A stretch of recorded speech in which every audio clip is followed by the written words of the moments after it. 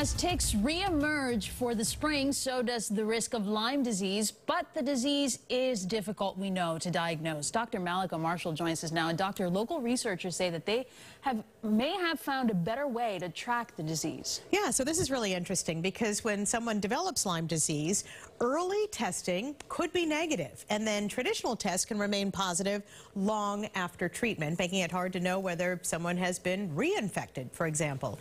But researchers at the Tufts University School of Medicine discovered that the bacterium that causes Lyme disease uses fats from the infected person to thrive, which triggers the immune system to generate antibodies against those fats. Now, the presence or absence of those antibodies could help identify early infection. They could tell you whether treatment has been successful and whether someone has been infected again.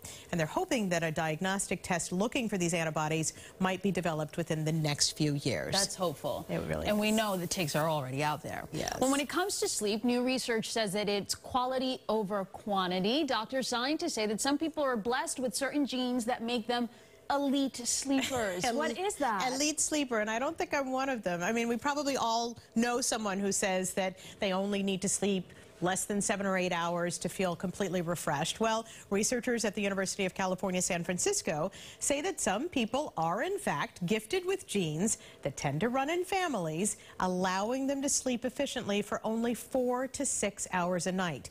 These so-called elite sleepers also appear to be protected against certain brain disorders, like Alzheimer's disease. Scientists say they have a really long way to go to put all of the puzzle pieces together when it comes to understanding sleep, but they hope their current findings will help them identify drugs that could improve our sleep quality. That sounds all very convenient. I know, right? For people who are elite sleepers. I'm a light sleeper. You said you're a light sleeper. Light is in the word elite. So could we be also elite sleepers and not know? I don't think so. We need to tap into that power. Yeah, no, no, I don't think so. I need my full 7 or 8 hours. Yeah, me too, me too. Doctor, thank you so much. Welcome. Paula?